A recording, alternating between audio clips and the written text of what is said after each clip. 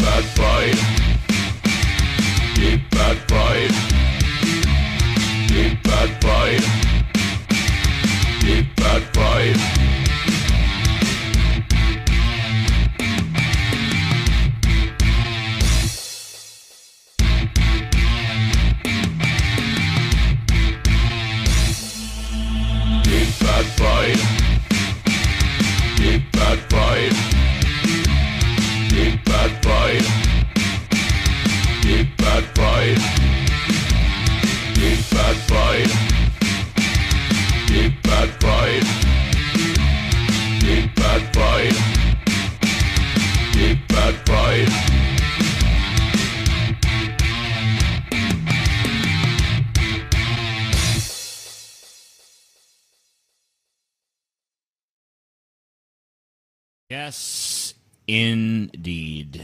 Deep fat fried. We had to fucking, it sucks because, you know, we're in LA. We had to fly all the way back down here just to do this one show, and we got to fly all the way back, and it's like, I wish we had just recorded these, you know, in advance, you know?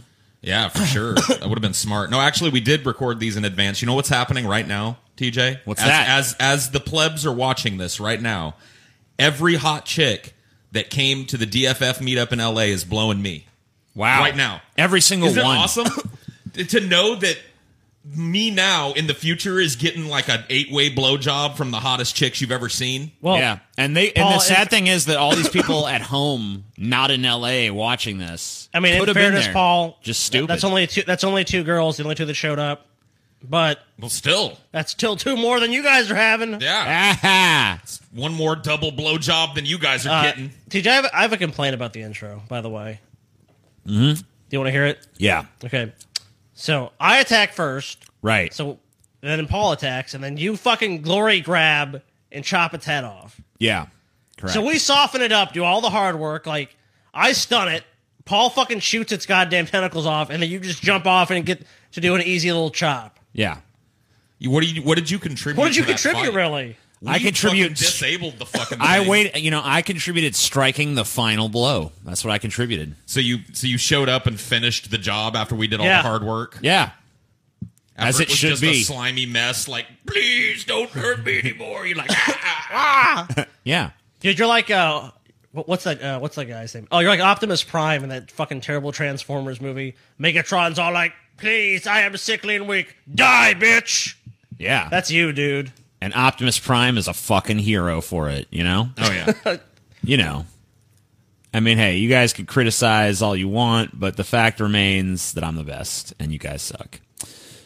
Anyway, today we have, there's no point really shilling Patreon, because, you know, by the time that this comes out, we'll have 20 million patrons. Yeah. And we won't need any more. We'll be patrons. done. I mean, you know, we don't need any more. But today's topic is Nintendo 64 versus PlayStation 1, the original PlayStation. You know, we did an episode on SNES versus Sega Genesis, and it was one of the most fun episodes, I feel like. Yeah, I had a lot of fun with it. Among my favorites, maybe even my very favorite that we've done. This one here, very contentious. Yeah, I mean, this is just, you know, the next gen of the console wars. Sega's kind of out of the picture at this point. Well, the Poor Sega Sega. Saturn did compete, but barely. Barely.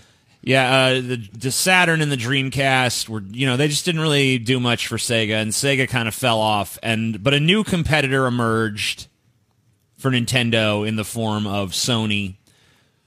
And there was a pretty intense battle, although I don't think it rose to the level of intensity and rivalry. This one is more one-sided if you go from a commercial perspective. Right, because, no, not to spoil things or anything, but in terms of sales and stuff, there was a clear winner. There is a clear winner. So, in 1989, Nintendo introduced the Super Famicom, Super Nintendo, whatever. Within a couple years, rivals had introduced 32-bit systems that eclipsed, the capabilities of the Super Nintendo. So Nintendo announced an agreement with Silicon Graphics Inc., SGI, to develop a new 64-bit video game system, because we're still in the bit wars at this point. I mean, Right. Nintendo put the fucking amount of bits right there in the goddamn system name. 64 was the highest the bit wars ever really Yeah, went, right? really. There was a system, I think, that tried to come out with some we're 128 bits or something, but no by one that gave a shit point- by then. Right. Everyone, people were just like, The fuck. Jaguar. Wasn't the Jaguar or I think whatever, it the was. Atari Jaguar? Yeah, some shit like that. Yeah. And it's just like, no one cares about bits anymore. And now you don't hear anyone fucking talking about the goddamn bits. Right. No one's like, man, the fucking PS4 is a 7,948 Well, bit system. the thing is, or the whatever graphics fuck. now speak for themselves. Yeah, I mean, the bits was just a stand-in for our graphics are good. Yeah. So It's a good. buzzword. Synergy. And last time when we talked about bits, people were like, actually, bits means, maybe that's what it actually means, but for the purposes of this marketing war that was going on, all it meant was, graphics better. I understand there's computer programmers in our audience, and bits mean something, but to the average schlub on the street, To all the kids the marketing having was, these fights, this is better graphics. to all the kids having the fights in middle school and junior high and shit about bits, none of them knew what the fuck a bit was, They didn't know okay? what a fucking bit was. And to this day, I really don't have a good idea don't what care. a fucking bit is, and I don't give a shit. Not in my wheelhouse. I don't give a bit. Although, this Silicon Graphics Inc. that Nintendo went to, they'd never really done video game design before, but they were a company that was regarded as leaders in, computer graphics technology. So it's like, okay, we're in good hands. So a with these natural guys. fit, basically. So after several years of development, the system was finally released in 1996 as the Nintendo 64, but the delays and a shortage of games during the first year of availability gave the advantage to Sony, who had released the PlayStation over a year earlier. What's interesting about this, too, is that Sony was actually helping Nintendo to develop an optical-based system. Get a little bit more on your mic, Scotty. And that ended up being abandoned. So actually, Sony and Nintendo were actually kind of working together before the PS1 was even a thing. Right. Oh, really? Yeah. Interesting. So, And the N64 probably would have been a much better system if it had the optical drive. Oh, remember we were... Kart gaming was on its way out. I mean, there's only so much you can do. We remember when we were kids, TJ. It was released, or there was the promo was the Ultra 64, and Yeah. the big thing they even said at the time that the rumors were it's going to be CD based, it's going to be optical based, and that's why that went away. yeah, I remember when I was, I used to read Nintendo Power all the time. Yeah, It's Nintendo's little magazine, and I remember seeing the early ads for we're developing the Ultra 64. Yeah, they even had pictures of it. Yeah, I could probably pull up a Prototype pictures and shit. Let's see if I can find an Ultra 64 picture to put up on here. But yeah, I was pretty jazzed about it because at that time I had just started PC gaming. And PC gaming at that time was just transferring to CD based as well from floppy. And it was incredible. The types of games we were getting on PC were just so I knew moving to an optical drive was going to unlock a lot of that quality. Yeah, but there was a lot. home console But there was a level. lot of issues with them working together. I forget the guy's name in particular, but so there's a lot of these issues. So Nintendo basically and Sony or SGI they go their separate ways, and they ended up developing that into the PlayStation 1, and Nintendo 64 sticks with the cartridges. So the Ultra 64 here, I mean, it doesn't really look too different from the final product. Just has a different name. You still see the cartridge slot there. So by the time they released this, they must have already known they were going They were moving away. They must have already known they were going with cartridges and shit. I remember seeing a Nintendo disk drive fucking prototype. If there was that, I can't find it. Oh, wait, maybe this? No, that's not it. Okay, so there might have been that. I can't personally find the thing. That I don't think it ever looks like got that. out of the prototype phase. But I kind of phase. remember seeing maybe something that was a CD thing too, in like in Nintendo Power. But this is the only thing I can find in terms of Ultra 64. It looks pretty similar to. And the you can see, I mean, it N64. looks pretty much the same as what happened, just different logo and shit. That very decision is really what made the difference. I feel honestly in this in the console wars between the 64 and the PlayStation 1, because the staying cartridge based just cost Nintendo so much in terms of what they could do. So limiting. So let's take a look at some of the technical specs. Not that we understand, but someone out there does. Nintendo 64 CPU type MIPS 64-bit RISC CPU. Yeah, probably. I mean, I'm just going to spell it out because I don't know what's the clock words. Speed was definitely good for the time. So MIPS and RISC. So 93.75 megahertz. Clock speed, 93.75 megahertz there. Memory, 36 kilobytes. Wow. Oh, wow, Or dude. kilobits, sorry. It says mbits? Oh, megabits, right? That's, wow. Transmission speed, maximum of 500 megabits per second. Okay. Not bad. Coprocessor, RCP, SP, sound and graphics processor, and DP beta, pixel drawing processor incorporated. Coprocessor clock speed, 62.5 megahertz. Picture resolution 256 by 224 to 640 by 45. I mean, dots. so those resolutions today would just seem right. I mean, downright awful. I mean, my YouTube thumbnails are fucking way higher resolution than that. But this is 96. Yeah, so. sure, of course. Flicker-free interlaced mode support. Color is 32-bit RGBA pixel color frame buffer support. Graphics processing functions, Z buffering, anti-aliasing, realistic texture mapping. Dimensions. So these are all settings that these are just, last, the dimensions of the actual system. That last one, the graphics processing functions, a lot of those are still like things in games that you can tweak today. So the anti-aliasing and shit. From what I read, the CPU architecture was pretty brilliant. It just wasn't there yet. So then this is kind of a look inside the console, beyond just the guts.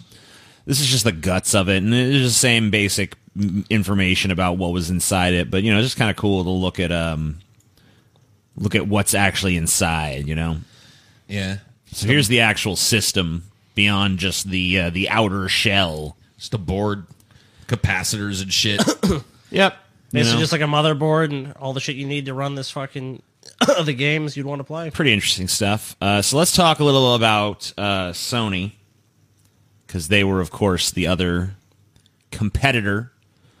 So in 1988, Sony entered into an agreement with Nintendo to develop a CD-ROM attachment known as the Super Disc for the soon-to-be-released Super Nintendo. Dude, look that up. So Look up yeah, Nintendo Super Disc. Nintendo Super Disc. So there was supposed to be a CD attachment to the Super Nintendo, basically, like there was the for Sega CD. Yeah, like Sega CD or the. They're probably glad they didn't go that X route. or whatever the fuck it was. What was it called? Nintendo Super. So you know Disc. what? Super Disc. Something that Sega doesn't get credit for is they had the right idea. They just didn't make it it was an add-on. And that's why it didn't work. If it just been native to the system, and that's just like that's the the way you want to play, install games and run your games, it would have been perfect. By the time they released a native optical system, the PS1 was already there. So Yeah. it's just like market share was gone.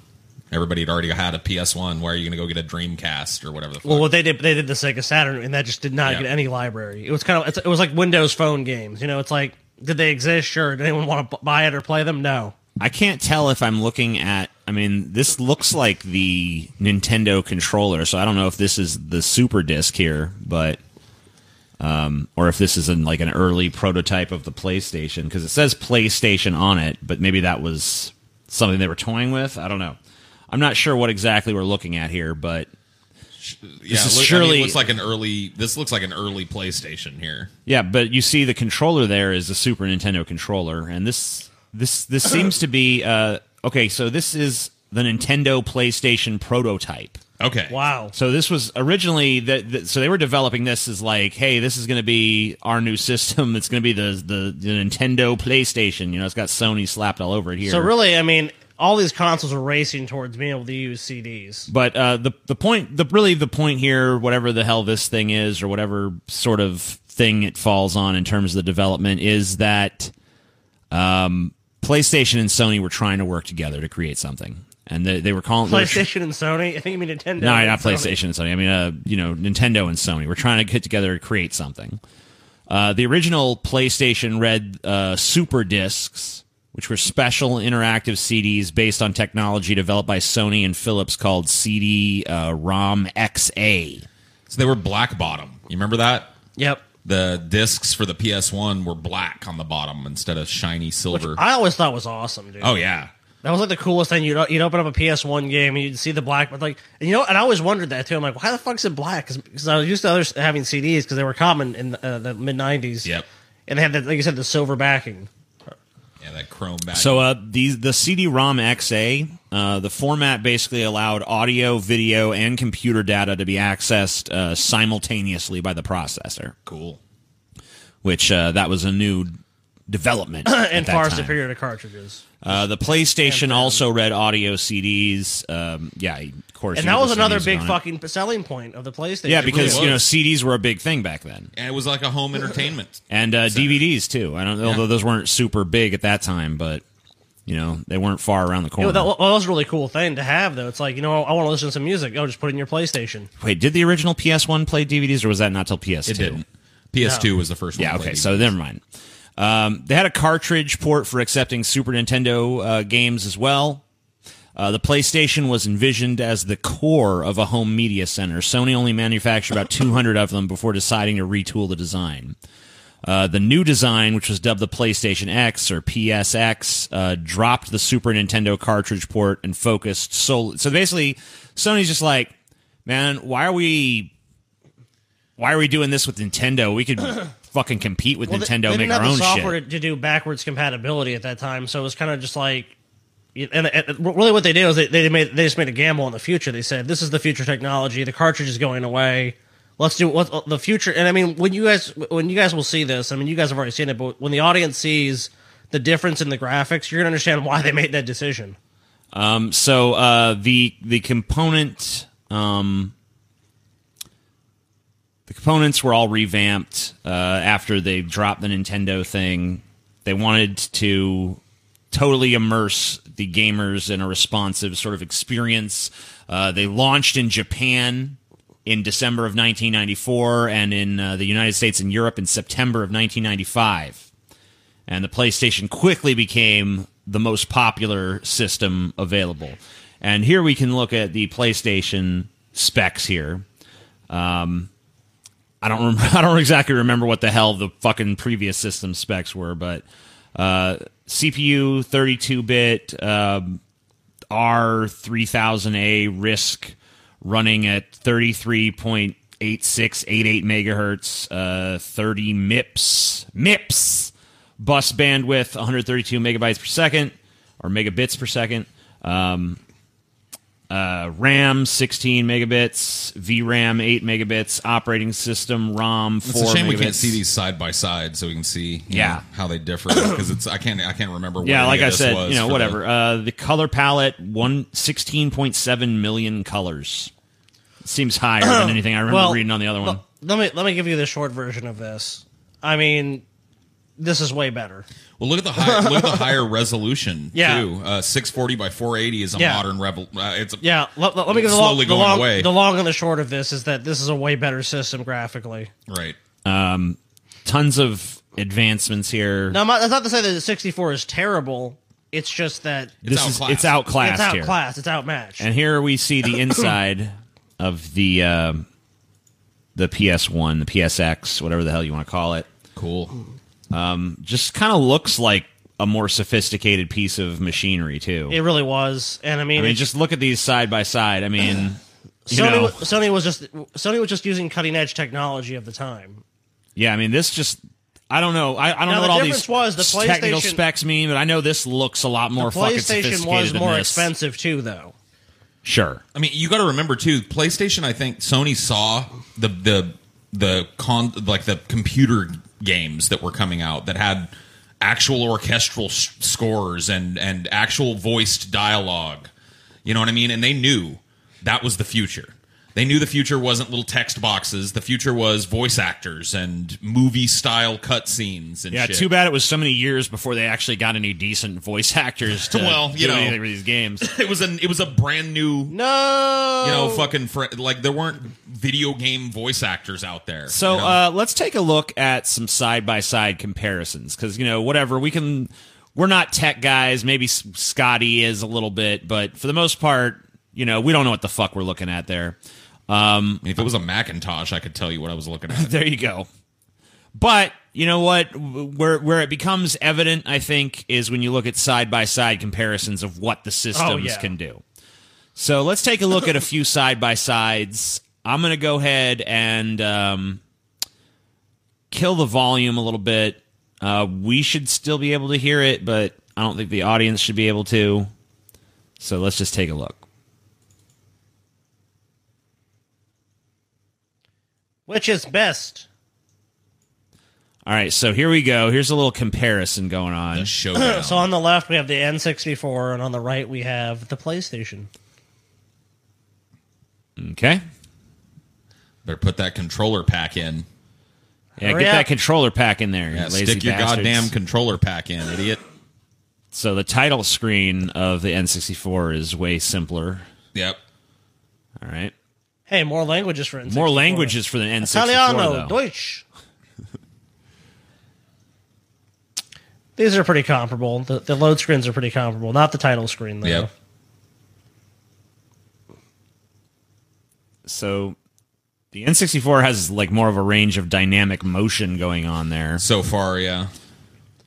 But let's see what the actual gameplay less looks like. complex, though. It's traveling on one plane where this one is switched. Yeah.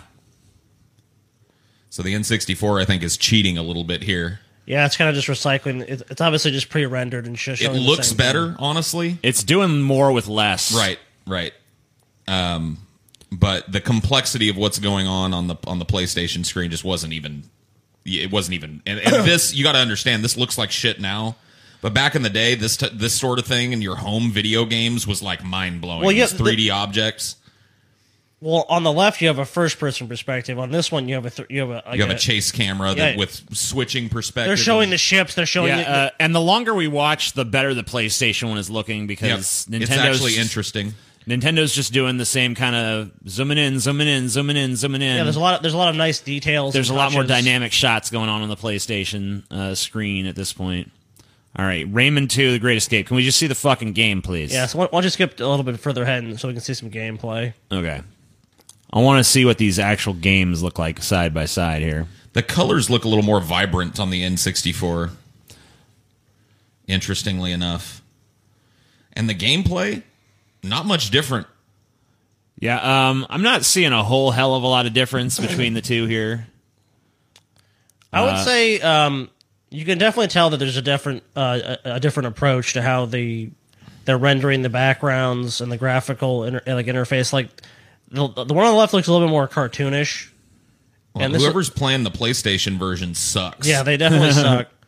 But they're just trying to show off all the little water ripple effects and stuff. I would say this one is a lot closer. Some of the games we're going to see are not as close. Rayman 2 was... Yeah, I honestly don't see a whole hell of a lot of difference here. I mean, the differences I do see are kind of just mild aesthetic choices that really work fine either way. I got to be honest with you, like, the N64, like, the character model of Rayman looks a little smoother.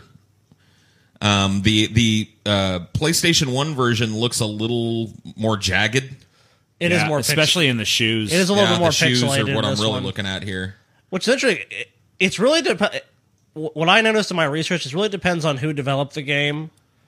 That is a critical factor. You know where I'm seeing a pretty big difference? Look at the one of them just disappeared, but look at the little Raymond face in the corner, because the PlayStation one, if it comes back up, which I'm sure it will, it's a little more like jagged. Yeah, like this one on the N64 is way smoother. Yeah, the now that I'm watching these a little bit too, I'm noticing a bit of a frame rate hitch in the PS1 version that isn't there in the N64 version. It seems that the action is a tad smoother. So, I mean, at least for this title, it looks like the N64 did a better job. N64, even with a maybe not as great of a system in terms of specs. It had to do with a lot less. Yep. They had to do with a lot less. So sometimes, depending on who developed the game and what kind of job they did, some of the titles are, like, you're right, are very comparable. It's very hard to distinguish much difference between the two. Well, let's take a look at another game. This is WWF Warzone. Oh, I remember this game. So do I. Let's go a little bit ahead here. Yeah, I always played Gold Dust because it pissed everybody off to get beat by Gold Dust. See, okay, so they're just doing like a split screen here. I mean, once again, I think the Nintendo 64 version's looking better. Yeah, it gets a little bit of an edge here. I mean, the PlayStation version, I mean, there's like a lot of like pixel. Yeah, it's extremely pixelated in this version. Okay, now Gold Dust looks pretty goddamn good. Yeah, I mean, both of the characters are smoother. I would say on the 64, it looks more delayed. It does look like playing this game, there's a greater delay. Yeah. The action seems smoother on the PlayStation.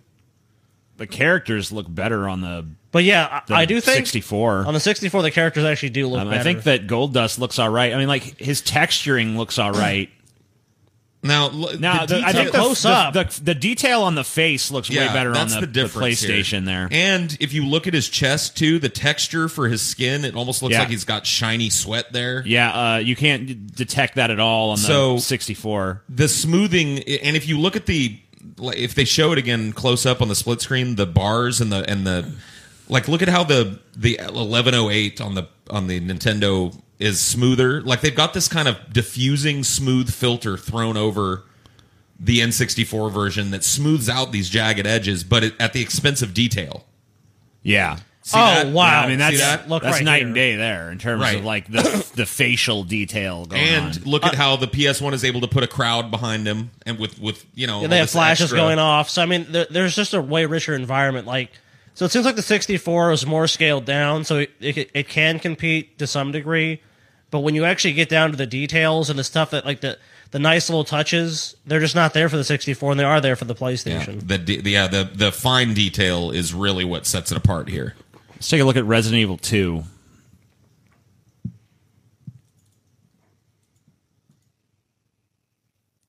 Please wait. I don't want to wait.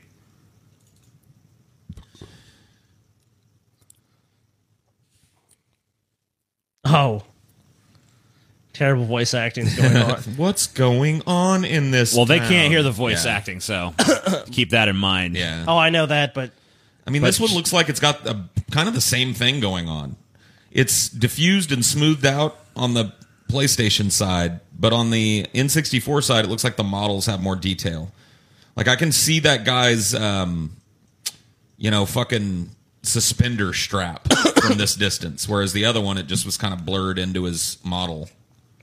Yeah, so the main difference we're really seeing with these is that the detail is much greater on the PlayStation. The 64, it looks okay, but like you said, I just feel like when it gets too far, it just blurs it. The thing that's kind of strange, though, is like when it comes to the 64, like when you look at the characters from like when you look at the edges of the characters, they look way smoother on the 64, but then the defined details seem to be better on the PlayStation.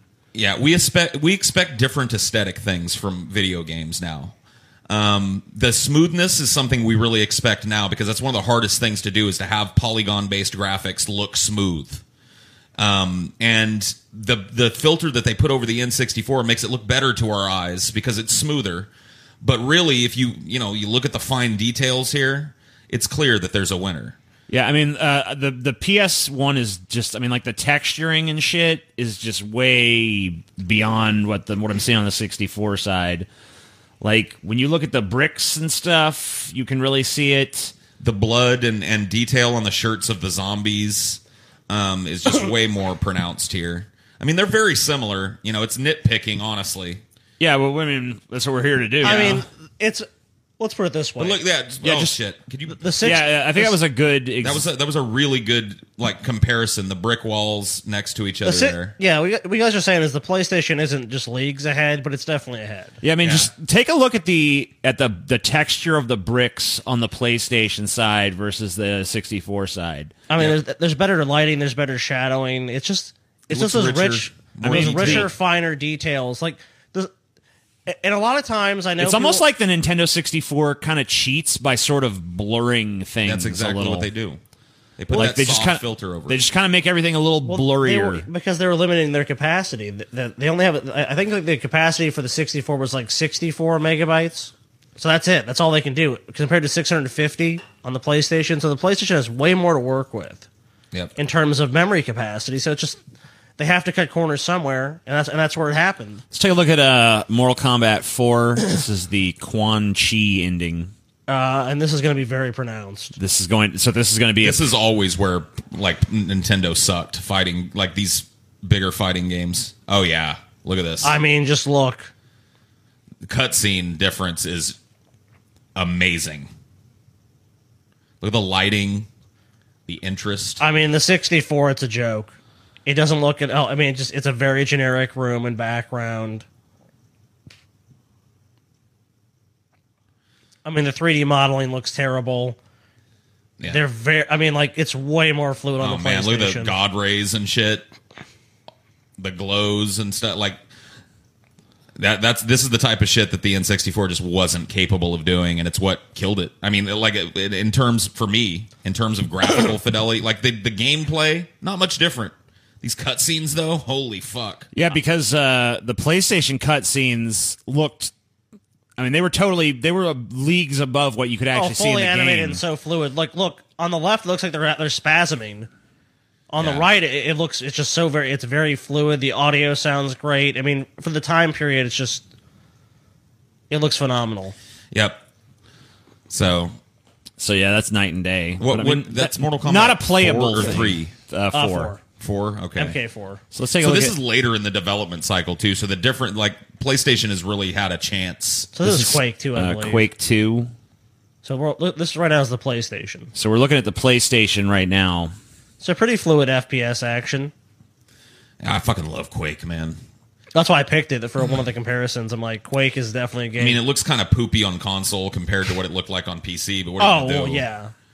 I mean, Trent Reznor did the soundtrack for Quake 2, dude. Yeah, it was so good. I mean, it was just a magical fucking game. That's doom. If you've never played fucking Quake, so here we see it on N64 I highly recommend with you play it. expansion pack. So this is the PS, or this is the Nintendo. As you see the shotgun, I mean, this action is nowhere near as fluid. We're seeing the same cheat here. This is the N64, right? Yes. Yeah. Yeah, where they're using the same cheat. So it's very similar looking, but everything's got that soft, diffused filter over it to hide the lack of texture detailing. And as you saw in the PlayStation, look at that. Yep. Look at him shooting. And the lighting too is something that's really pronounced and different. It's just that interesting pink kind of glow that you've got down there. But N64 couldn't do that. But there's no delay in the firing too. Like you see the firing rate, it's very fluid, and when it hits, it's more realistic. On the 64 was like this very delayed, jerky motion when he would shoot. Oh, it definitely was having trouble doing this fully 3D environment, where the PlayStation's handling it real well here. Looks great. And once again, the soft filter.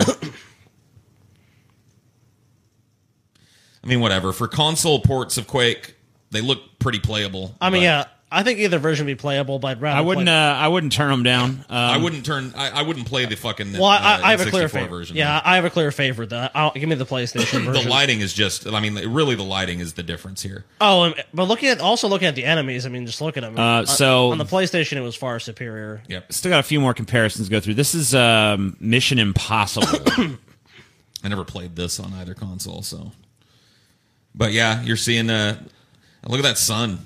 And the fucking, what do they call those? The lens flare, man. That's directed by J.J. Oh yeah, Abrams. the environment's man. a way more limited environment. Yeah, this is just obvious.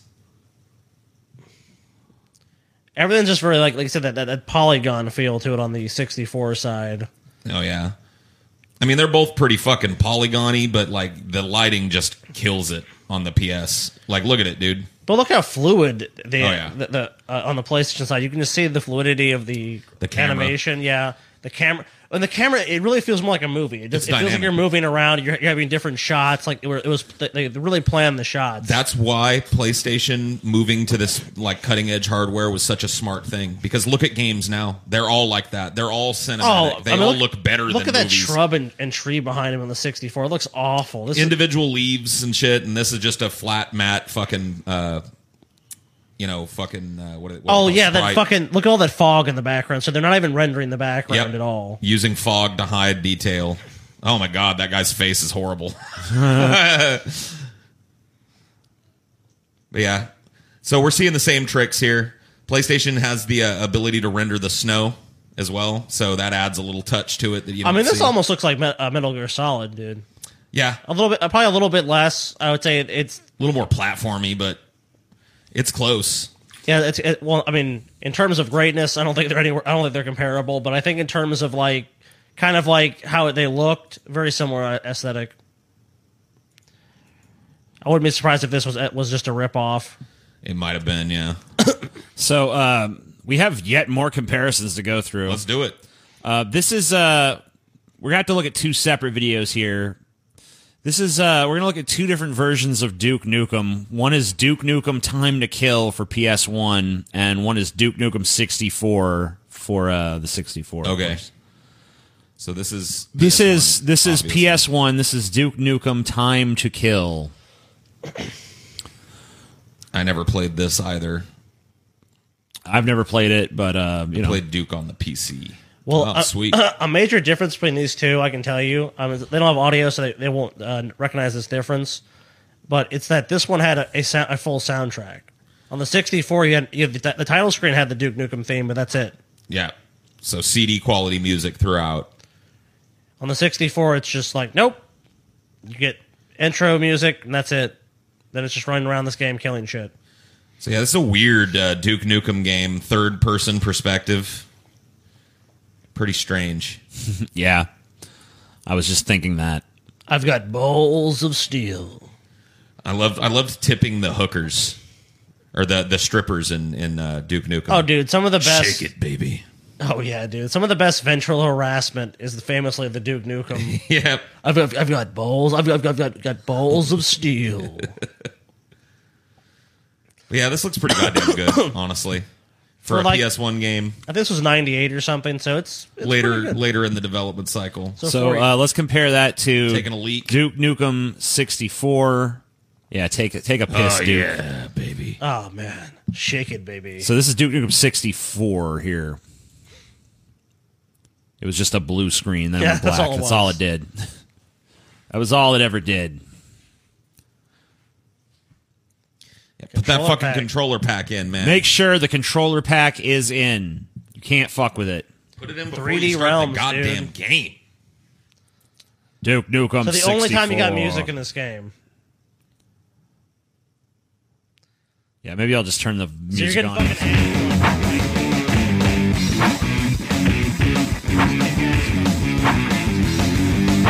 Time for Duke Nukem 64. Come get some. All right, come on, let's play the fucking game. Just a really boring text intro. So yeah, no third-person perspective here. Back to original Duke Nukem first person, but way lower fidelity all the way around. This looks like Doom. It looks like a really shitty Doom port. Yep. Looks like a Doom fucking mod or some shit. Yeah, it doesn't look that good, dude. Pretty bad. Flat fire, no light coming off the fire. That is a dumpster fire, and that's how I feel about this game. Yeah. I mean, it literally is a dumpster fire. Yeah, this looks awful. Oh, the enemies are so fucking jarringly bad. What is that jump? Why are they floating in the air? They have jetpacks, dude. They look like they were walking, though. Yeah, the jetpacks do not look fluid at all. I mean, Doom did this better years earlier. Yeah. This just feels like like Paul said, a really shitty Doom mod. Oh, that enemy looked just... Man, he just looked flat. Yeah, a lot of the enemies in this are just... they just like weird, sprites. Like sentient cardboard cutouts. Yep, they're sprites. Because they couldn't render them. They didn't have the power to. So they put the flat enemies on there. That's why it looks so Doomy. Because that's how Doom got around it, you know? The flat enemies. Oh, this just feels like a Doom game, dude. Even that sound effect that just played. Yeah, that was like a Doom sound effect. It's like an imp or a fucking soldier, dude. Yeah, this is a Doom ripoff, for sure. Doesn't feel anything like Duke Nukem at all. They're using Doom sound effects, for sure. And like I said, there's no soundtrack. Let me just go ahead and play this for people. I want to let them... Let me just go back so you guys can... It's unsettling to play a game like this. Let me just let them hear all the stuff that's being stolen from Doom here. I mean, it's weird to play any sort of fucking game. Like an FPS and have no fucking soundtrack, dude. It's just a bad idea. They just should not have made it for the system. It wasn't ready for it. Listen to this shit. Because they're about to play a bunch of Doom sounds. That sound there, the enemy dump. So, yeah, this comes across more like a Doom game than a Duke Nukem game. I would be willing to bet that this is just a reskinned Doom. That when they developed this, they just took Doom and reskinned it, put some Duke Nukem voice lines in. Because, yeah, that's just... That sound is like the fucking, those big pink Baron demons dying.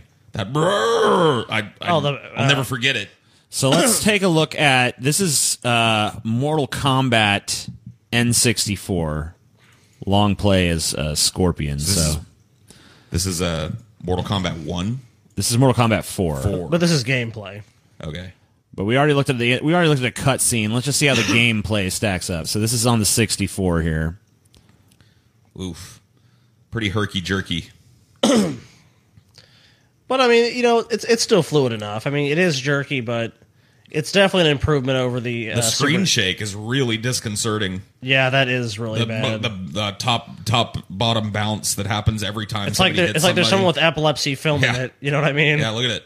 Every time the perspective shifts, the fucking screen shakes up and down. Oh, you know what it probably was the Rumble Pack bullshit, dude. You think? I think that's what it was. Because that was a big thing in these games. It was like, oh, look. Let's see the fucking... oh, no, horrible, dude. I'm on fire! That is a terrible fatality. The classic matchup. Yeah, dude, the classic matchup. Scorpion versus Sub-Zero. Just really generic. When he hits him, it's just like... It's gory, but it's not really authentic gore. It's just blood just shoots. It's like blood. Well, let's see how the PS1 handles it. Willing to bet the lighting is way better. I mean, probably. See if we have a stupid shaky cam. Nope. Yeah, I think it was. Yeah, they do. Oh, it. yep. That's just. I guess that's just how the game is designed. Just a poor choice for. I mean, Mortal Kombat 4 was kind of when the series declined for a while, you know? So, pretty similar. I really don't see a whole hell of a lot of difference here. Why does he keep bending Liu Kang's leg backwards? Yeah, that's fucking weird. The fuck is that? That's how he rolls. I want to see the fatality. Yeah, we'll get to it. I would say this is one of those games where you don't see much of a difference in the actual gameplay. I would say the camera is less shaky. It's not as jarring, but it's still there. Yeah, I still don't like the fucking... The blood effects are present in both. It just doesn't look good. They did blood better in the previous games. The blood looks better in this one. It splatters out like towards the screen and shit. Yeah, I do like that, but I don't like every time you hit there just being blood. Yeah, I like blood for specific, All right, so let's see the finisher here. All right.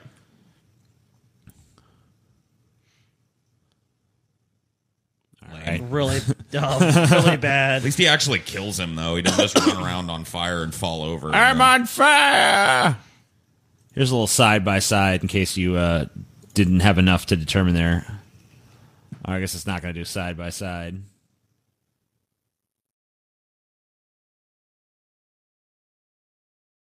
This is 64. awful. Neat. Sweet. Okay. Damn it, why don't you just show us side-by-side, you son of a bitch? Damn, Reptile melted that butch's head. I thought it was just a skull under that mask anyway, though, with Scorpion. Well, yeah, that's Why's the he got point. a bloody, meaty-looking skull now? I don't know. Because it was needed for the fatality to work. Got it. Let's see here. Fighting Force. Where the fuck did that go? Well, whatever. We've done enough. Let's just take a look at one more comparison here. Oh, wait. Yeah.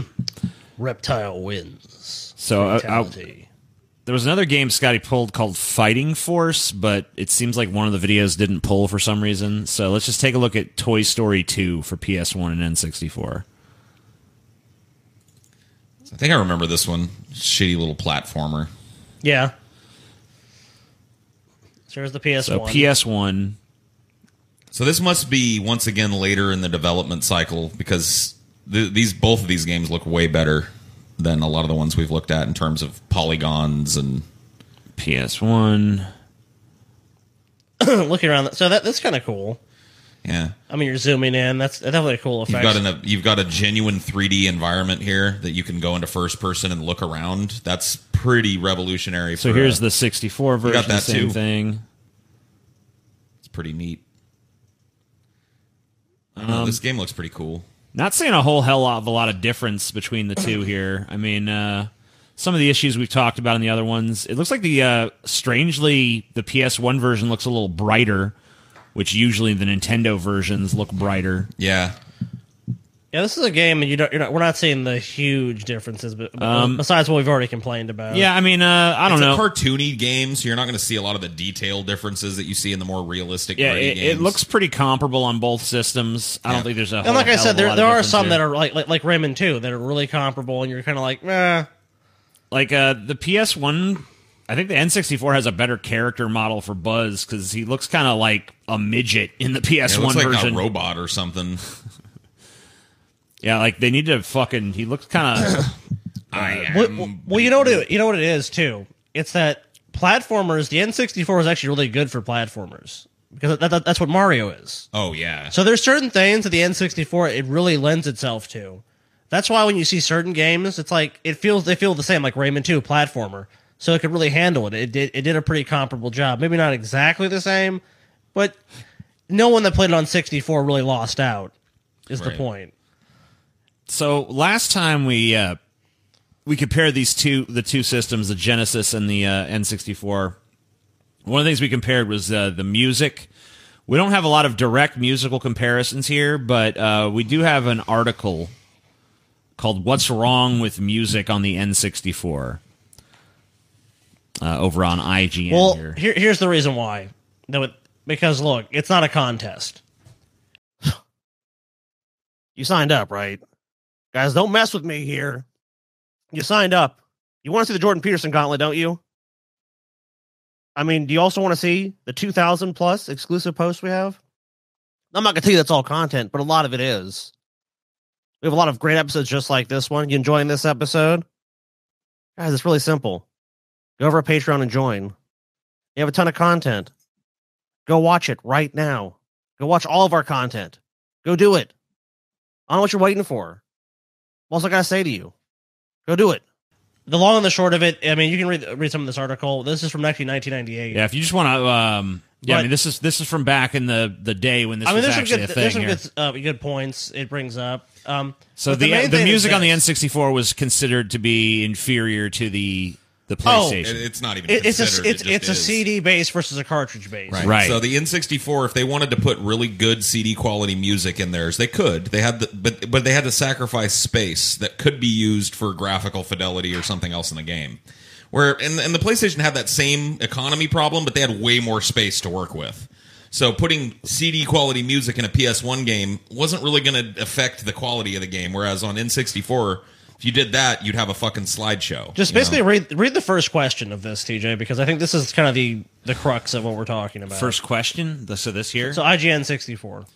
Graphics aside, one of Factor 5's strength was always the sound. And if I take a hard look at most of the N64 games at the moment, the music is not up to par with what you could and still can hear on the Super NES. For example, ActRaiser, Final Fantasy, Mana, Zelda, Castlevania, everyone knows those melodies. Yep. But with some exceptions, most of the stuff we hear on the N64 nowadays sounds weak-breasted and uninventive. What's going on? So basically, this guy is saying, why have we taken a step back in terms of music from the previous console? Right. And it says here, the Super NES had a sound chip. The N64 doesn't have a dedicated sound chip, and that's just how it is. So why would they do that? Here's why. The N64 shares its workload with a coprocessor. Actually, let me rephrase that. The whole machine does it because you can also make music with the CPU.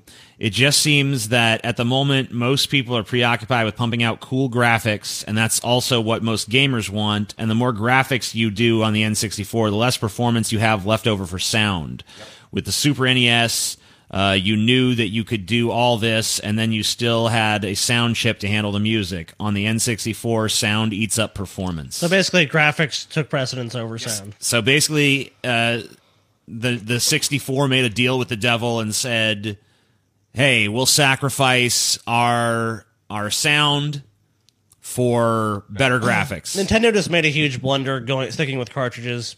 Yep. And like I said, the architecture they had, honestly, it's what the systems do now. They don't. Systems have dedicated, graphics. The sad thing is though that they sacrificed their sound for the graphics, and they still couldn't even compete graphically because they were competing in a cartridge-based market, and they squandered their chance to move to a fucking CD. And like all deals with the devil, they got fucked. I actually misspoke. Now what they have for most modern consoles, they have dedicated graphics cards. That's what I meant to say.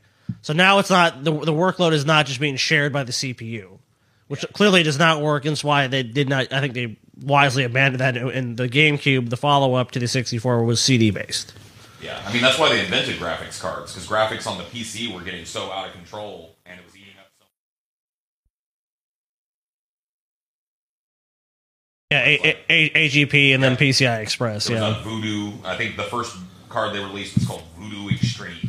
Let's talk about another way that the PlayStation kind of ate the N64's lunch, which is in the sheer number of games. Because the total number of games released in North America on the PS1 was 1,100, 1,100 games. Roughly, give or take. Roughly 1,100. Which is a huge library for a console. Sony. This is because Sony encouraged third-party development. They basically told developers, hey, if you make a game for our system, we'll put it out there. Another win for Sony, by the way. N64... And, you can't really blame Nintendo for this because it worked so well against Sega. They wanted to develop a lot more, most of their shit in-house or have someone that they were closely working with to develop it. It's called basically what they did was first and second party development. Yeah, first party development and second party development. So first party, if you don't know, is basically Nintendo develops it. Right. Second party is... Mario is a first party. Yeah. So Nintendo second party is basically give someone the blessing. You own part of that company or are very closely associated with that company, affiliated. Yeah, Rare was the big one. And third party is basically like, we don't have nothing to do with you, but if you make a game for our system, we'll put it out there, whatever. And the PlayStation made it simple for people to develop games on their console. Relatively simple, Yeah, not for us, but in terms of like game development, they made it easy. So as a consequence, the total number of games released on the N64 was 387. So a fraction. Hey, translates to selection. Quality, you could say quality over quantity, but there are, of those 1,100 games, maybe if you look overall at the Nintendo library, I don't know. But well, there was more of a chance that there was going to be a game you liked on the PlayStation. so let's take a look here. This is from Metacritic. This is just a list of the games released by score for the PS1, right? Yeah. So these are all like Tony Hawk's Pro Skater Great 2, game. Tekken 3, Gran Turismo, Final Fantasy 9, Chrono Cross, Metal Gear Solid, Gran Turismo 2, Street Fighter Alpha 3, Castlevania Symphony of the Night, Wipeout XL, just on and on. Tons and tons of games, just page and page and page. I mean, look at all these titles that are in the green, you know? Yeah, I mean, I'm sure there's a lot for Nintendo. I'm sure there are. And then even these... But a lot of these were third-party developed. Right. Even these yellow Huge ones difference. are still good, well rated and shit. And the funny thing is because Nintendo drove a lot of these developers into the arms of Sony. I mean, you get to 171 games before you start to get to the stuff that's not great reviewed. Right. Let's see how Nintendo does. Obviously, a lot of fucking very popular, successful games for Nintendo 64. Legend of Zelda, Ocarina of Time, Perfect Dark, GoldenEye, Majora's Mask, Mario 64, Paper Mario, Banjo-Kazooie, Wave Race 64, Conker's Bad Fur Day, Mario Tennis, etc., Again, etc. a lot of. But the look how games- quickly we're getting Yep. into the yellow here.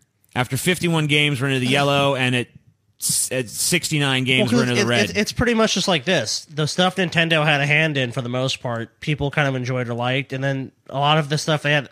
So once again, let's compare. It took we were at 172 titles before we got to a badly reviewed title, versus 69 titles before we're into a badly reviewed title. I mean, so yeah, I mean, Well, here's the thing. More games. as a You fucking can only have your best developers on so many games. as a matter of percentage, Nintendo probably did have more good games if you just say what percentage of the library, but the fact that PS1 allowed more developers to do more games means that overall there's more good games on the PS1 than there are on the N64. Well, like I just pointed out, I mean, look, the best. I mean, Nintendo has a limited number of people that are going to develop in the games. So all the best developers are working on the games that you love, like Legend of Zelda, Ocarina of Time, really great game. But there's, Mario 64. yeah, but there's only so many of these people that are going to make these great games. At a certain point, if you have in-house development, it's going to eventually take a back seat, or it's going to be, well, we've done all our major titles for this system, so now we're kind of out of ideas. I just remember I was never at a loss for a PS4 game or a PS1.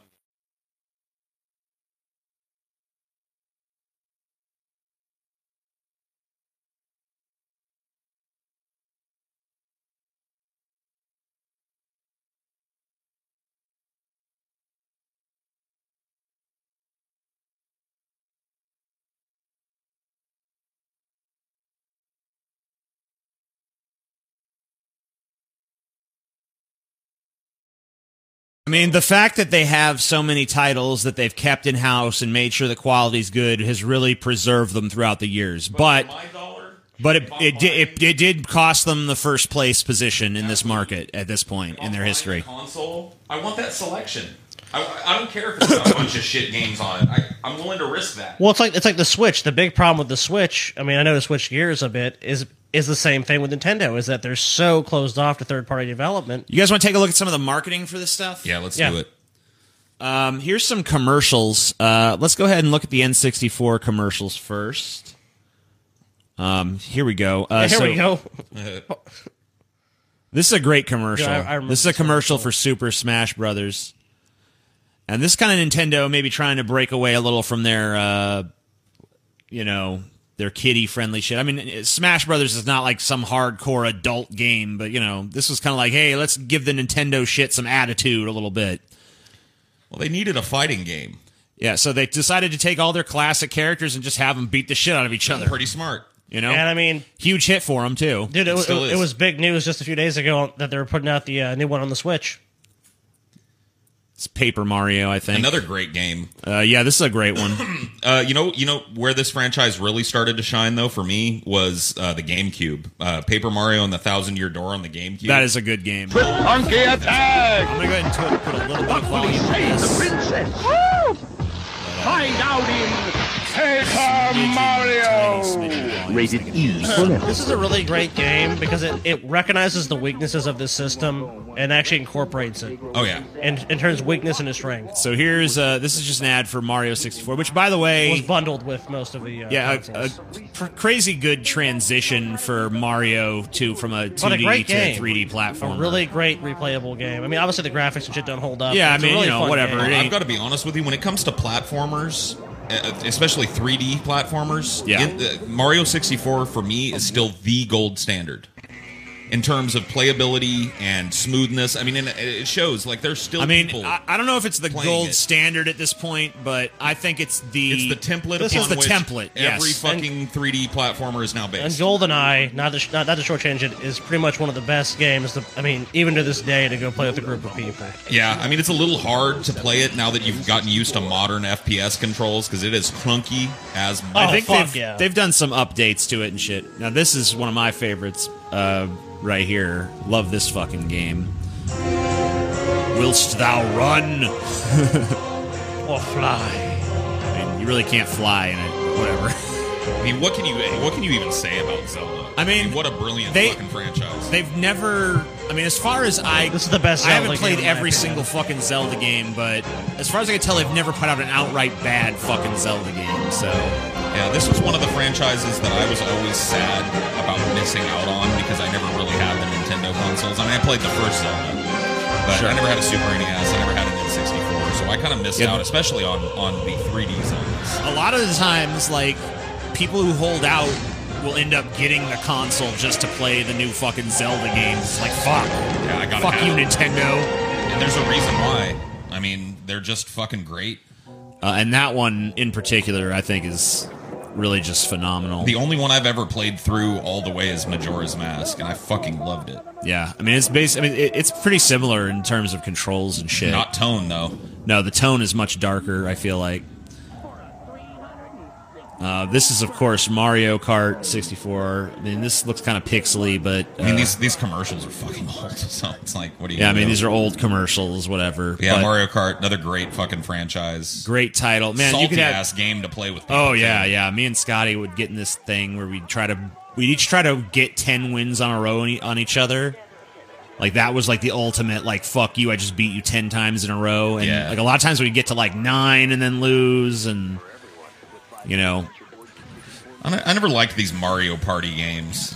No, they were just. I mean, I was like little kid shit. I don't know, dude. A lot of adults like to get together and play. Sure, Just I mean, like I don't know. I guess they can be fun, but I don't know. It was a never little my bit thing. fun, either. but mostly annoying. See, I like Star Fox 64, but I was never any goddamn. Oh, dude, I game. beat this game so many fucking times. Never played 64, but I beat the shit out of the original Star Fox. Oh, dude, and I fucking beat it on the hard, the left path. We went to fucking Venom the hard So, way. you want to use your gold and silver skills in a 3D world? This is kind of Pokemon shit. Is this Pokemon Snap, maybe? Well, here's a thought. I don't think so. Oh, Stadium. Now you can get Shit. Pokemon Stadium too. The Yeah. only place you can upload your Game Boy Pokemon onto your this was N64 kind of a and cool battle with thing. over Yeah, you could 250 upload characters in the 3D. Game Boy Pokemon onto the 64. Well, they did Got that skills. with a lot of games, Save 'em like for the these kind game. of cross-platform Pokemon Stadium things 2, rated between E their for- games where you could upload your save data from your Game Boy or whatever the fuck, Advance, and I don't know what the hell's going on here. Anyway, let's take a look at some PlayStation commercials. See what the kind of tonal difference is. I mean, this looks pretty different already. yeah. PlayStation sticking with the Sega model, it looks like. Doing it a little better than Sega ever did it, though. Uh-oh, the monkeys have taken over the truck. they're going bananas. Ape Escape. You Yep. better get them. Uh-oh, this got you into some trouble at one Yeah, point, it did. Paul. Got my channel banned.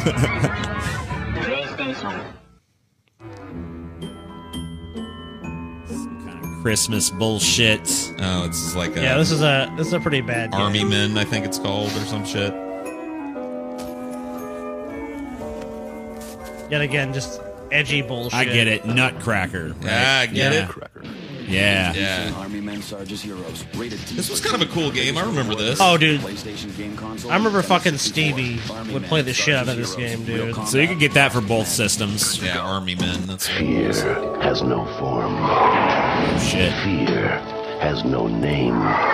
But now, does fear. fear has an address.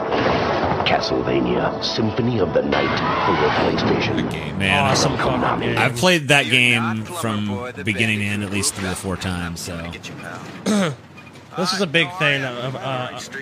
This character they have right here, the guy dressed as Crash Bandicoot, was a really big. oh yeah, this was a thing. huge marketing campaign. Yeah, the snarky dude in the Crash Bandicoot suit. Yeah, he'd go around and he'd fuck Insult you. people and yeah. Yeah, he's like, I'm coming to ruin Christmas dinner or whatever the fuck, you know. I shit in the tomatoes. I don't fucking know. As you can see, all the kid fucking with all the old funny duddies. Yeah, This isn't rebel your against parents. authority, kids.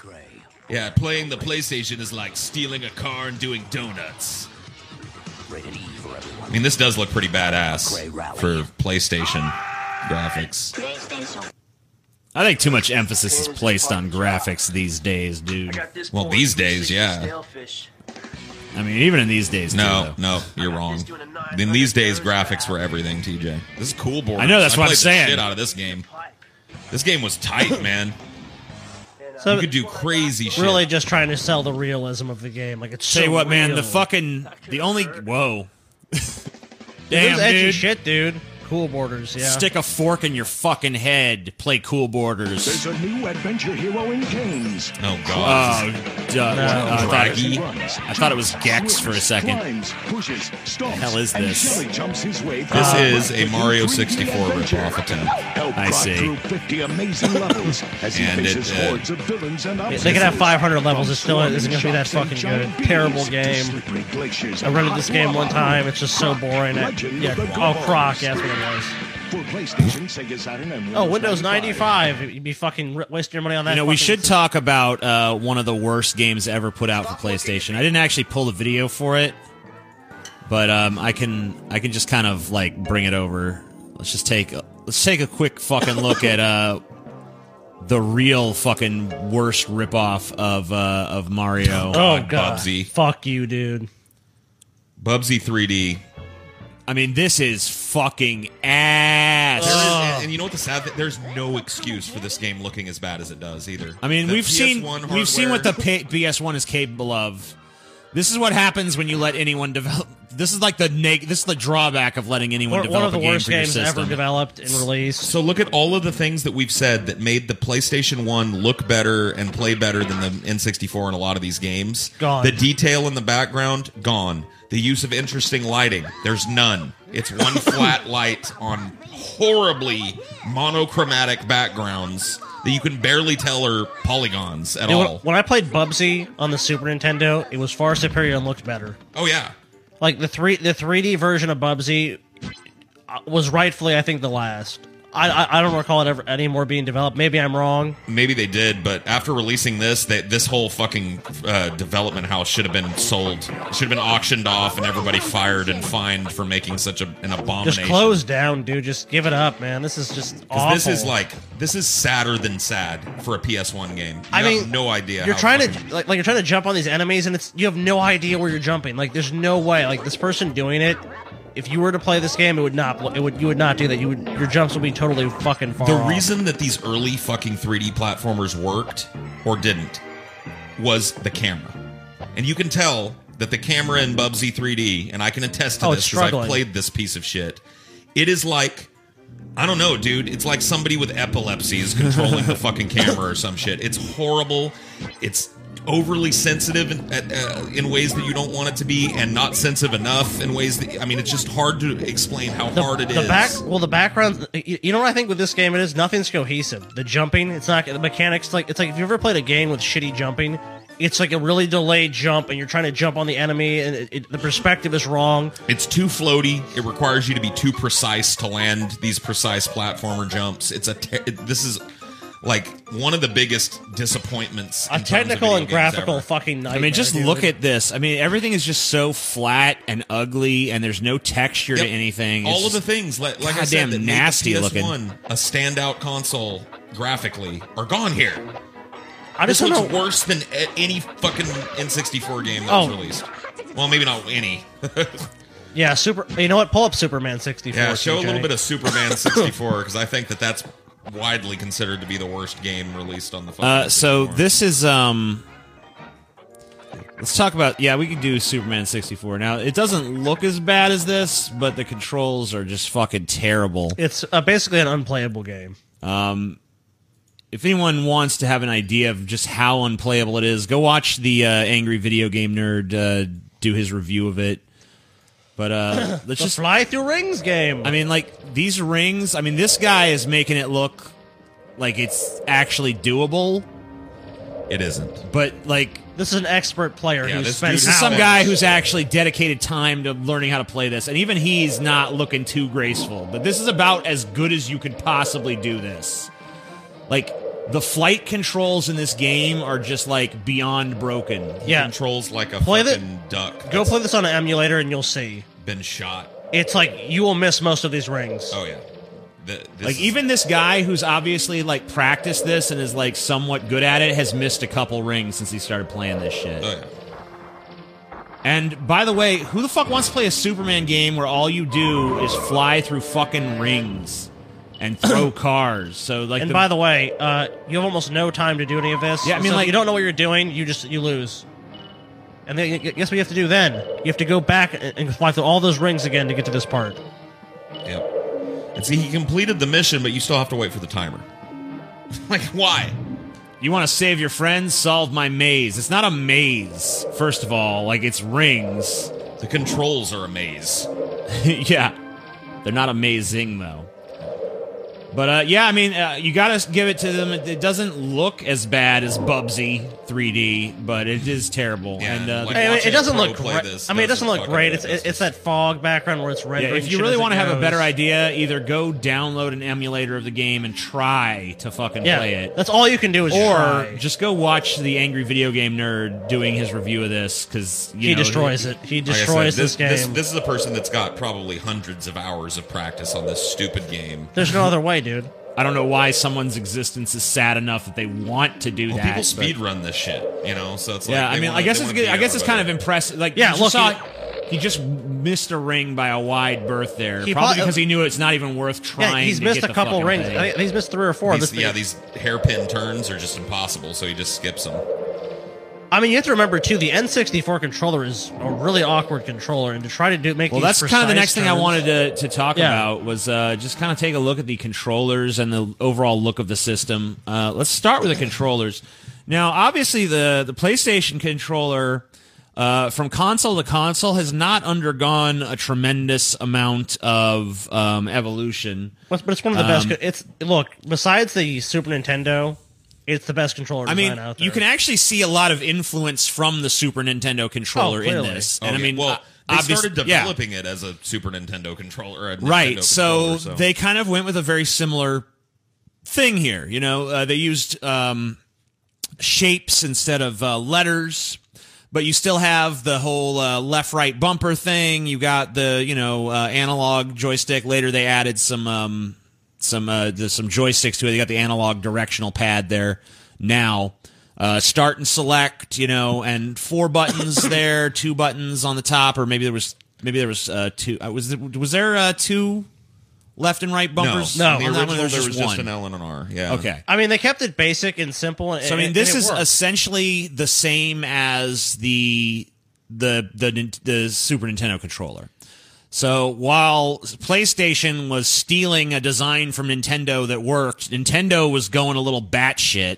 Well, the ergonomics on the PS1 controller were way better than the Super Nintendo. The yellow C buttons. Good luck pressing those fucking things when you're playing a game. Yeah. dude. Those were a terrible addition to this controller, and the fact that so many games used them was just kind of sad. Like the location of that joystick in the middle is preposterous. it's doesn't terrible. work. There's no goddamn reason on earth that little middle. Like, why is that fucking middle prong or whatever the fuck you'd call it there? Like, why do we need a hand? Like, are there people with 3 hands playing this fucking system? Way too busy. The joystick was a good idea. Where they put it and how they executed did not work at all. Nope. They did change the game with that analog joystick though, because the next console generation, everybody had dual analog. Yeah, I mean, of course, they fucking had the next. I mean, even the original PS1 eventually introduced a controller with a fucking joystick. But the range of motion on their joystick was terrible too. You can see it's got kind of like an octagonal housing that it's in, so you didn't have full kind of 360 smooth feeling range of motion. It was that joystick also. Oftentimes, it would either become so loose that you barely had to touch it to do anything, and then it was way too sensitive, or it would lock up. the only game that I think that this controller worked well with was Mario 64. I agree.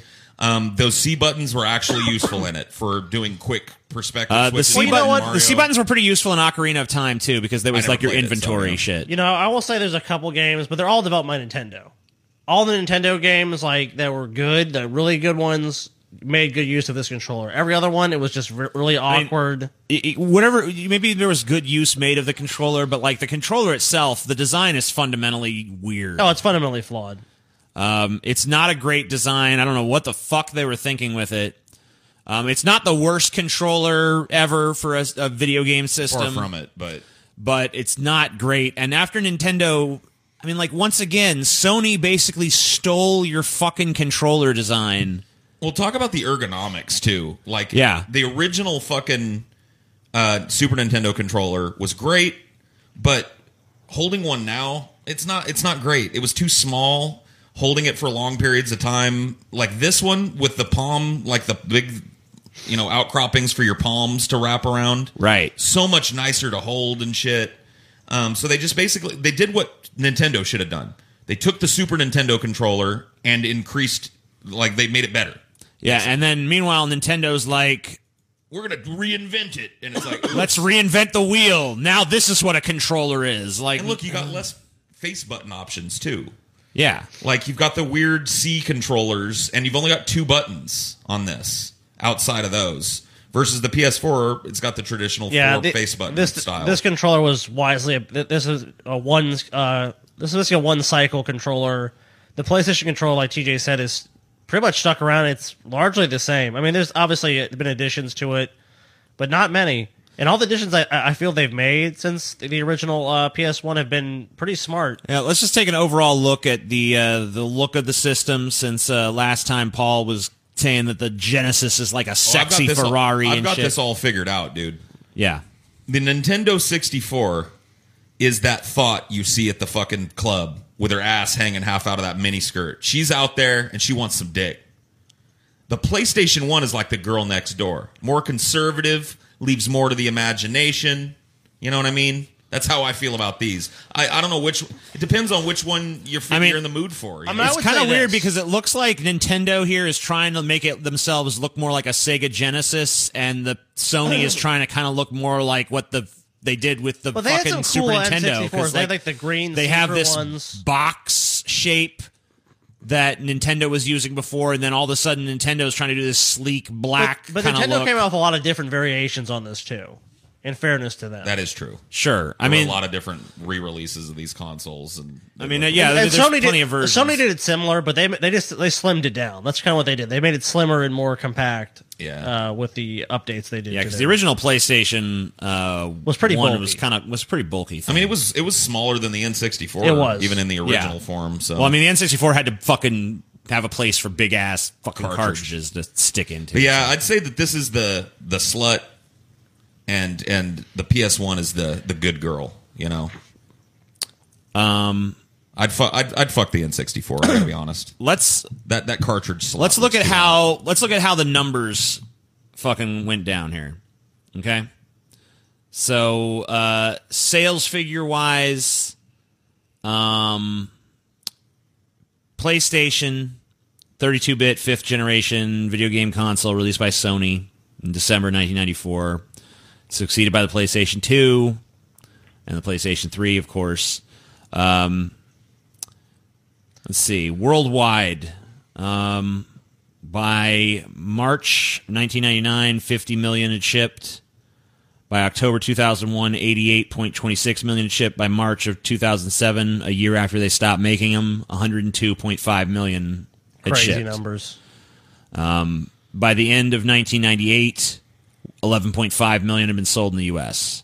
That's crazy. Okay.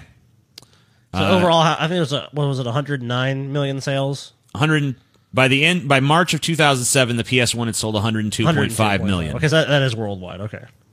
Okay. 102 million. 102 million. Not a slouch. So I don't know. And those are the best-selling games. for Best-selling PlayStation. games. Gran for- Turismo, and interesting. Was enough. bundled though. Yeah, that's true.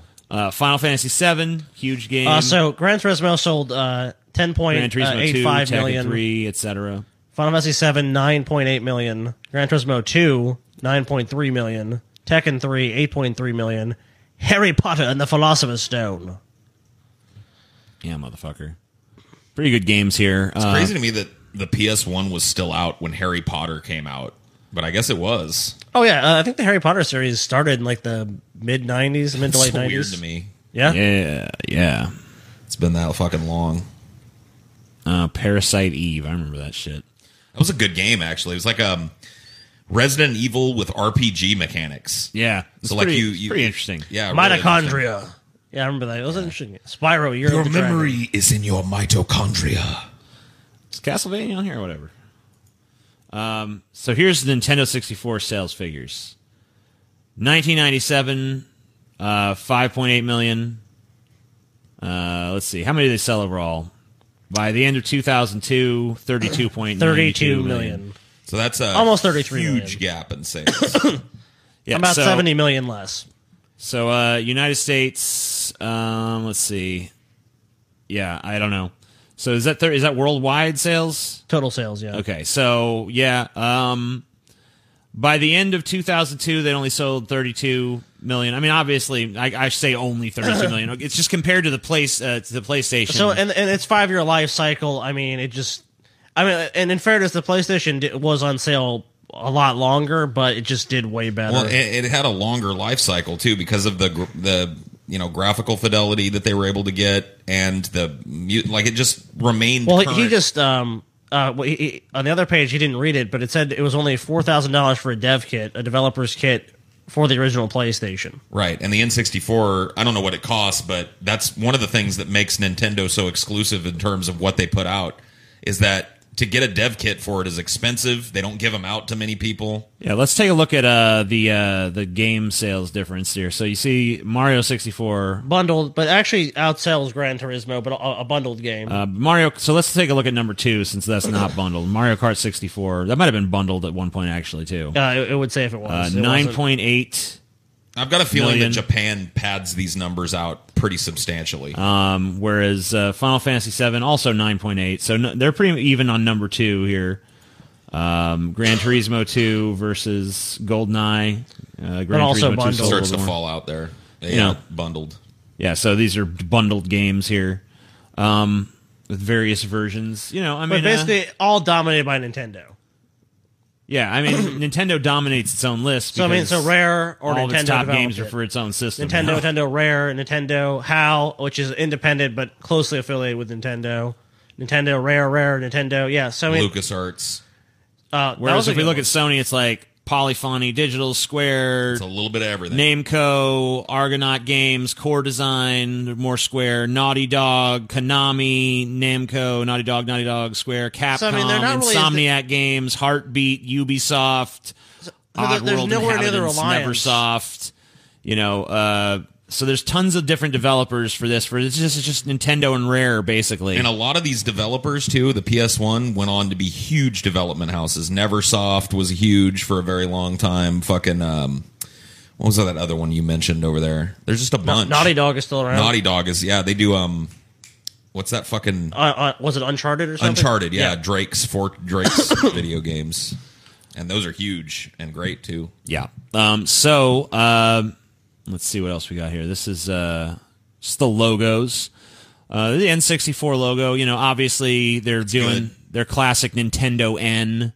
This is it's visually interesting. It's got the 4 pillars here. Yep. It kind of says, hey, we're moving into the 3D stuff now, I always really love this logo. It's a really solid logo for the system. Probably one of the few ways where Nintendo, I think, definitively beats PlayStation. Yeah. This is interesting. There's some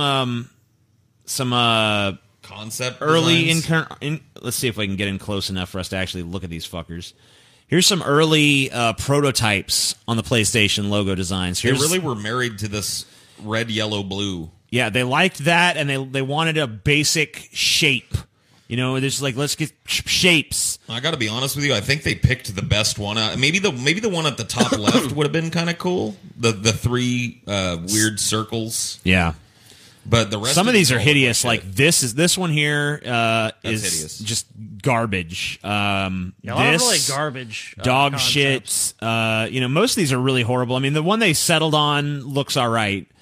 But I think the N64 logo kind of... it beats it. It beats it out. Outright. I don't think there's much competition there.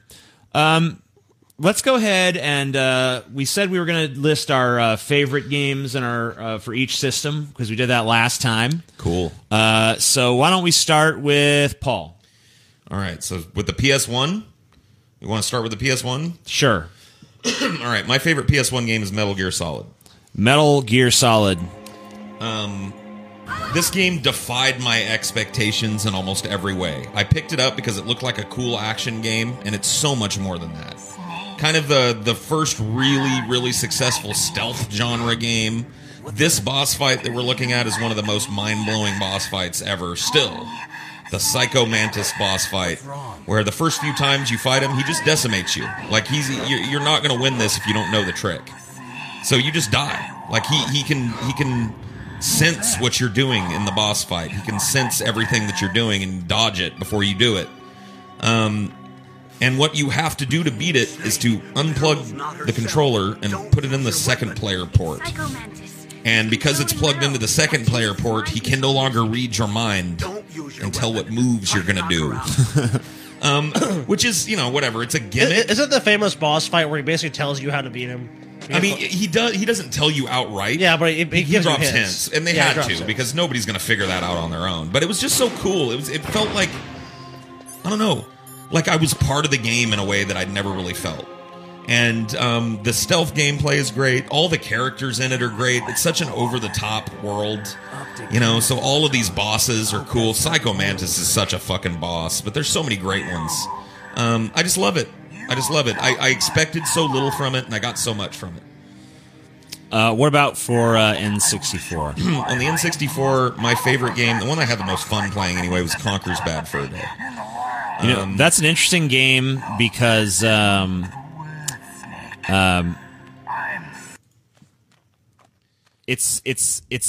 it started off as just like another little kiddie-friendly game, but then the development team's like, you know what, fuck that. Let's do something crazy. So this is like a... It was originally going to be like Conker's Conquest or some shit. Some generic bullshit, basically. It was just going to be, another generic little cute animal kiddie game, and then they decided to, let's give it an edge. So this is the boss fight, the Great Mighty Pooh. He's a giant turd with pieces of corn for teeth, and he sings a great song. I'll turn up the music so they can hear it. Me, me, me, me, me. Me, me, me. I am the great mighty Pooh, and I am going to throw my at you.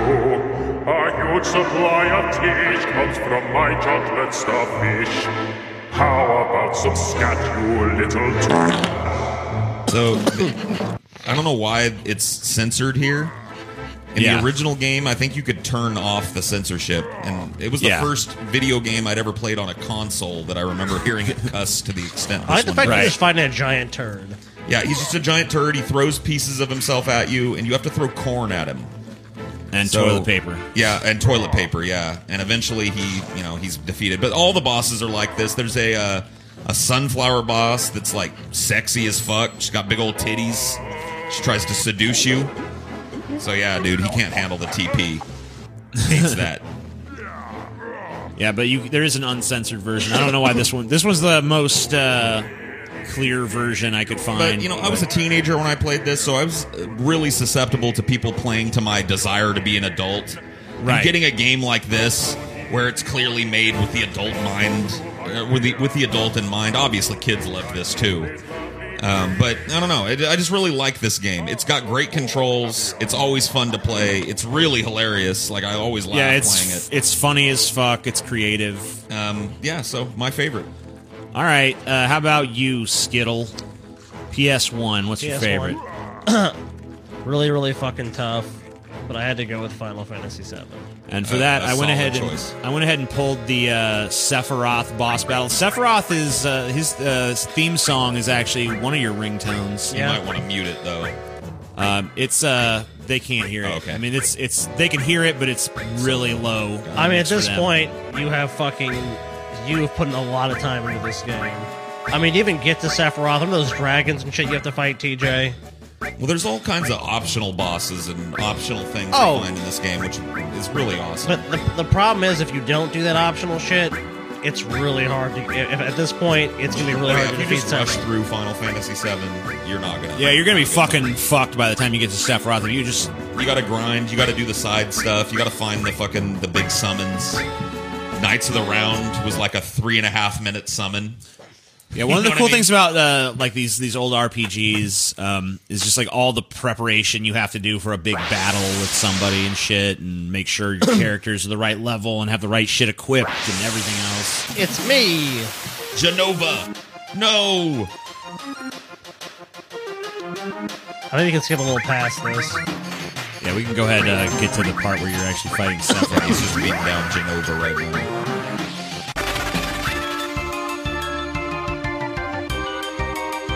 Sorrow energy. I'm still like midway through the battle. So what was it about this game, Scotty? Pushes it over the top for you. I would say the thing that really makes it is just like there's so many elements of the game. It's so complex. There's so many side quests. And I like games that you can.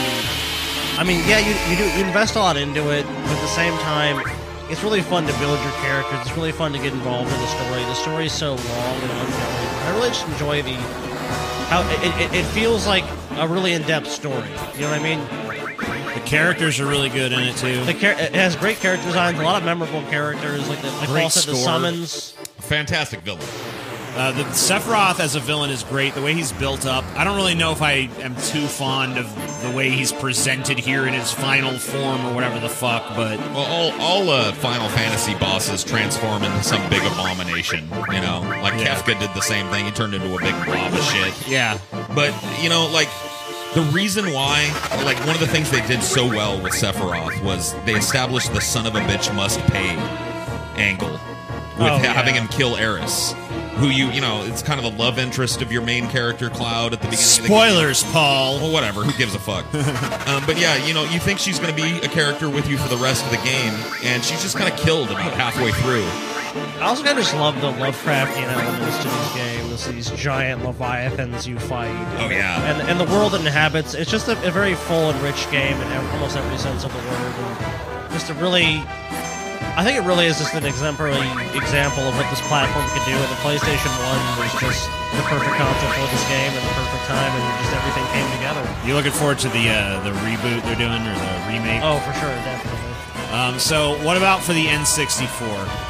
The N64, I think its strength as a console was really just to jump in and have fun with your friends or Hot seat siblings. multiplayer. Yeah, hot seat multiplayer. So I picked Mario Kart 64. Now you and I had some Yeah, crazy dude. times playing this with each other. Now I was telling Paul earlier that like the thing that you and I would do. I mean, you were off in the bathroom, I think, but we would always try to get 10 wins in a row against each other. You know, And I didn't achieve that till I think like 10 to 12 years later. yeah.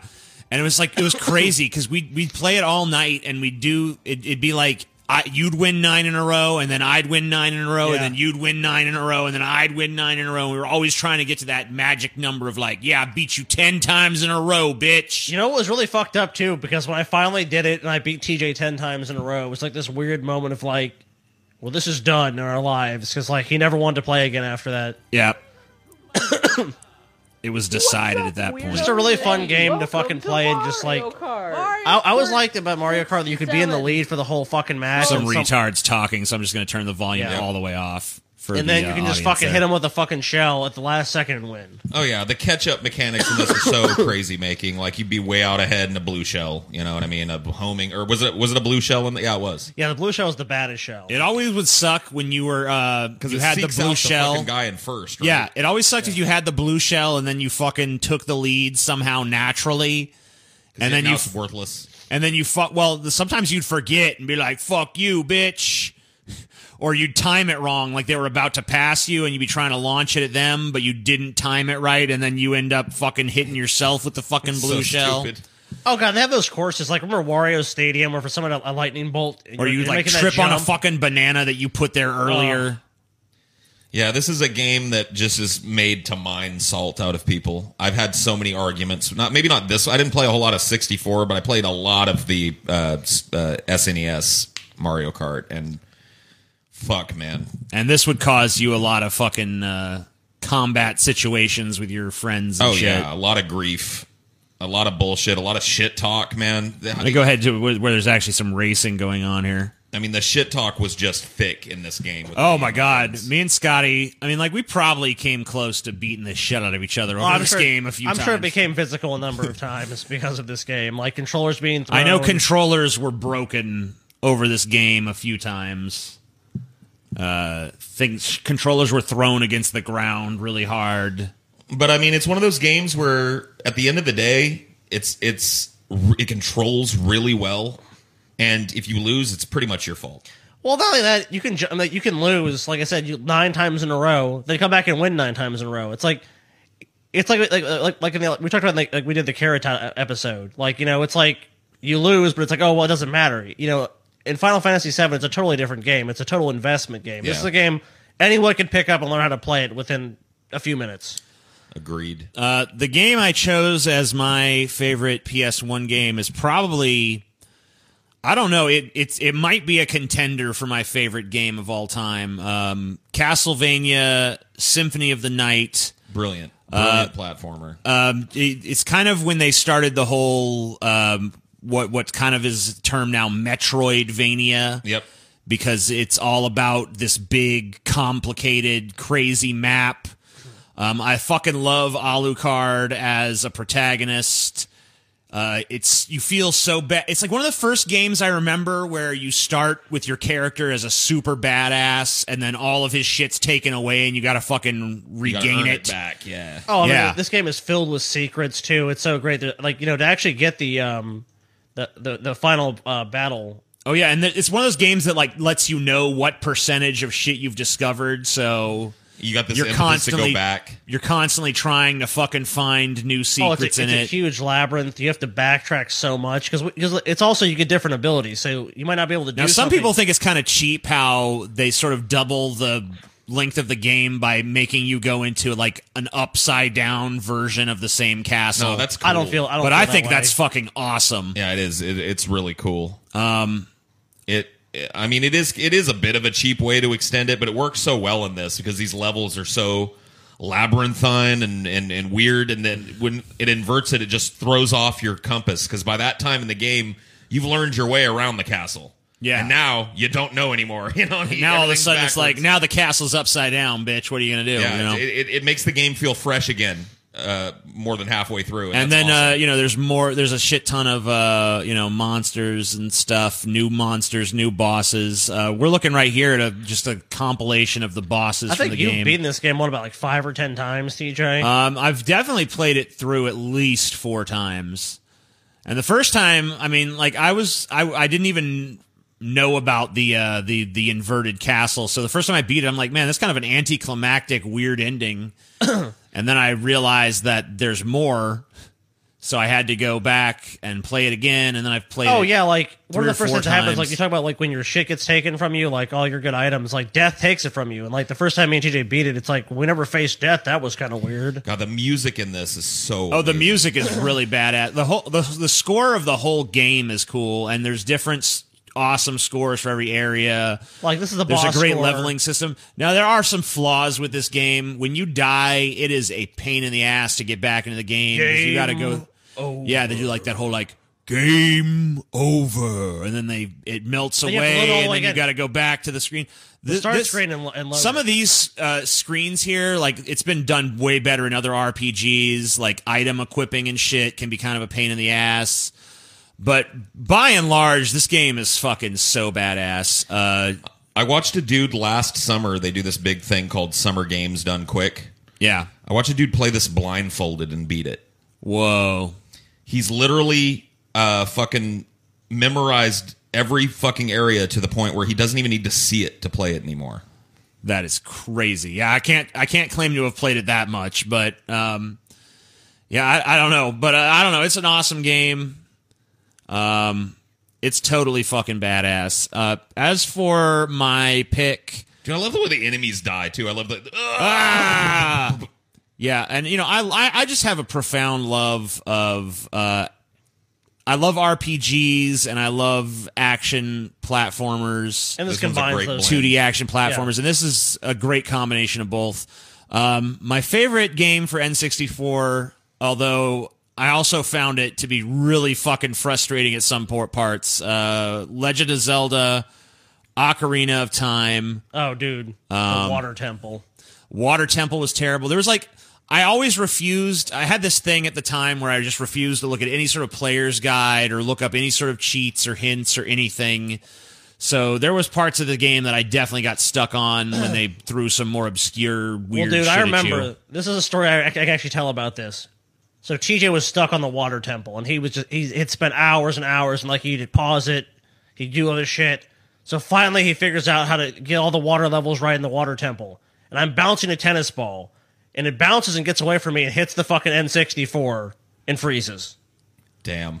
Dude, that's the second worst time one of my brothers ever fucked me over playing a video game. Cuz you know the worst time is? It was I was playing Earthbound. I was like probably 80% through the game, my first playthrough.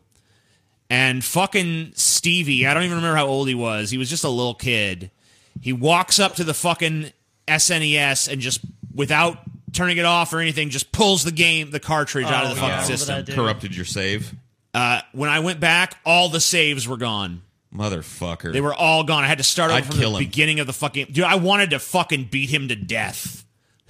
My mom is like, it's no big deal. It's like, bitch, it is a big deal. Yeah, I just spent like fucking like... Do you have any idea how much of my life I've sunk into this at this point? Oh, shit.